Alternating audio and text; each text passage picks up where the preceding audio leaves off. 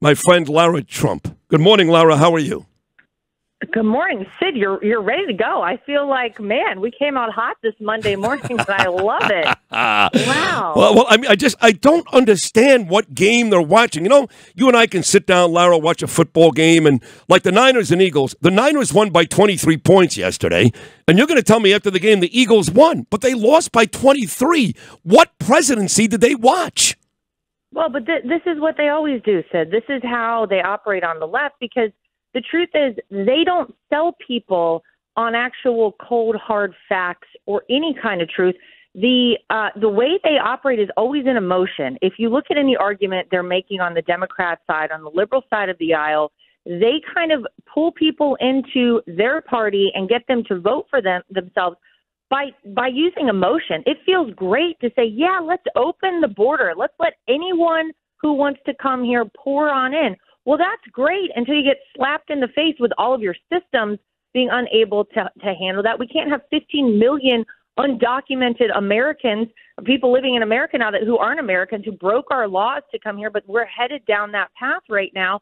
They operate in emotion, and then when the rubber meets the road and actually people are, have to deal with the reality of what these Democrats have set up, they have no other option but to lie. And everybody, as you just said, feels like things are going in the wrong direction. Man, take a look around. What is working better for you right now than whenever Donald Trump was president? And most people look around and they can't find a single thing, Sid. Nothing. Gas is more expensive. Inflation is still high.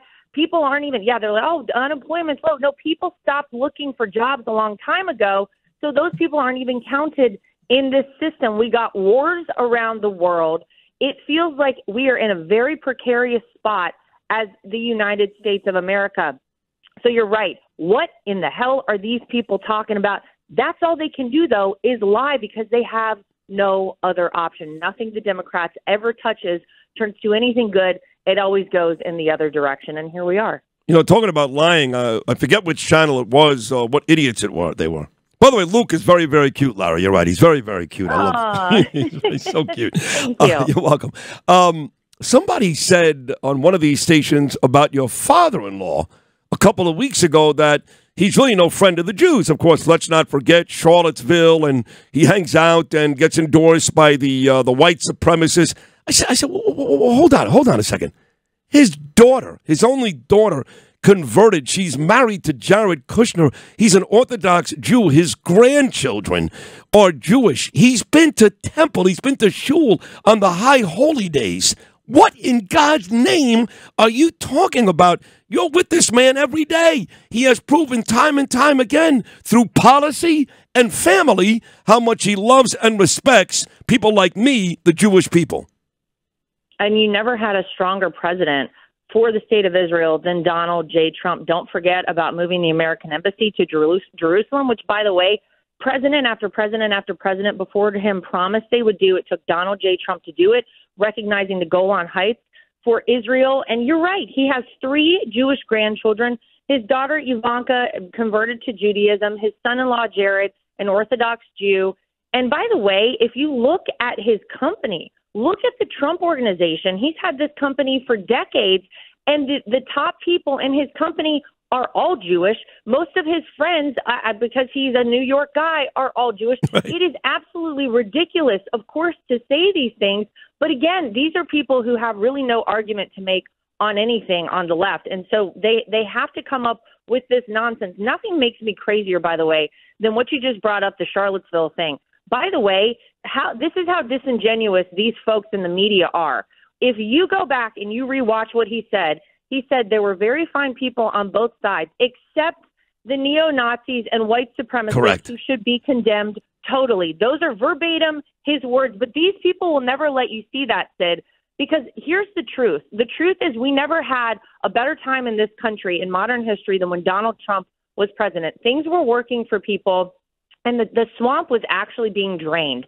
These people were being exposed in the media in Washington, D.C., these people who go to D.C., make a lot of promises to their constituents around the country, and then never deliver. They line their own pockets. And they know that a Trump presidency, the second time around, is going to take them down. So they have to do any and everything they can to try to salvage themselves and this little system that they've set up. That is what this is all about. But you're right. It drives me crazy to see the lies and to see the way that people talk about my father-in-law in this manner, especially given his family is Jewish. It's complete insanity. Well, I got you kind of fired up, didn't I now, Lara? Fired up. Now I'm on board, Sid. Now we're on the same page. Here we are. There you go. Perfect. Go. Well, you're always like this anyway. You're always, you're a great interview. And you're talking about your father-in-law, for months and months and months. I'd bring on all these smart people, much smarter than me. And they would say, because I said it was over way back when, the day that your father-in-law arrived in East Palestine, Ohio, it was over. Done.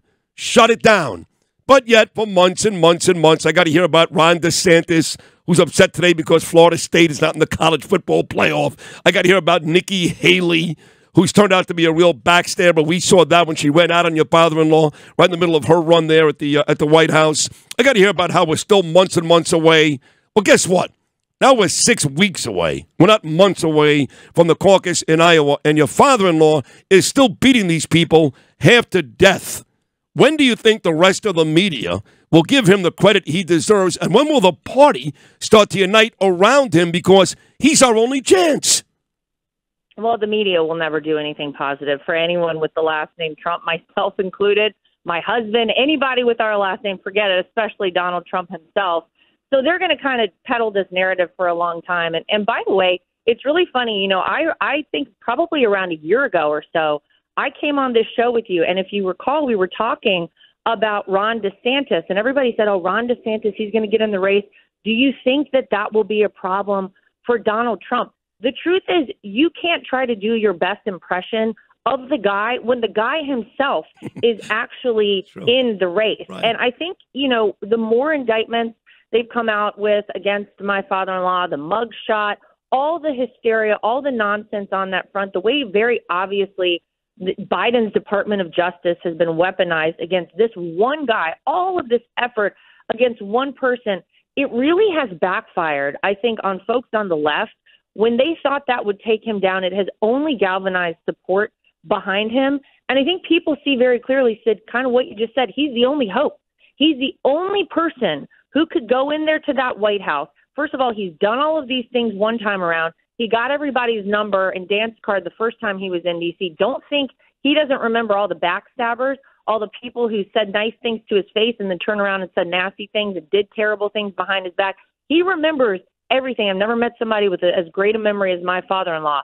He's got them all. And so he really is the only hope we have. When will this party galvanize behind him? I don't know why we waited so long. Yep. I don't know why we're wasting money going against, other Republican, the obvious Republican nominee and other candidates, when we should be going against the Democrats, against Joe Biden, a guy who could barely string a sentence together and tie his shoes, yet they're trying to run him again. Are you kidding me? We cannot leave anything to chance in this next election, because I'll tell you something. If Donald Trump does not become the president of the United States again, Sid, I hate to even say it, but I don't know what kind of country we're going to have left. Look where we are right now, 2023. We got a whole nother year of Joe Biden as president. God bless us all. If we can manage to get through that, we have to elect Donald Trump. We have to get our country back. If not, we're not going to have anything left. Could not agree more. This is the great Lara Trump. You described Joe Biden. He can barely string a sentence together. You're 100% right. Guy falls up the stairs and goes to bed, before the early bird dinner at 4 o'clock. All those things that an old, sickly person would do. But if that was all that was wrong with him, if that was the issue, I could almost give him a pass. But the truth is, he's so much more diabolical than that. First of all, he's a crook. He's involved in all these Hunter dealings, and he's made millions and millions of dollars. Secondly, you look at what's going on with Israel right now. I had an argument with the guy at the New York Post, Michael Goodwin, last week. I called Joe Biden complicit, Lara, and I still feel that way. Not one, but two administrations. Him with Obama, now him alone. He's tried to do Iran deals. He did it once with Obama. He has given them money. He has given them hostages. He has loosened restrictions. This is not just some old, feeble guy eating chocolate pudding and dribbling down his lip. This is a guy that is partly responsible for Jews dying all over Israel. That's dangerous. Oh, well, you're exactly right. And by the way, all the things you just said are 100% accurate. he is complicit in this. And let's not forget his very first move as president of the United States. Right after he got inaugurated, Joe Biden went into the White House and I would argue made the single worst decision for the trajectory of this country and the world. He took away our energy independence. He shut down the Keystone XL pipeline. That allowed Russia to go into Ukraine and cause the mess going on over there right now. It took so much away from us as a country to take away our energy independence. We see gas prices sky high. We see inflation sky high.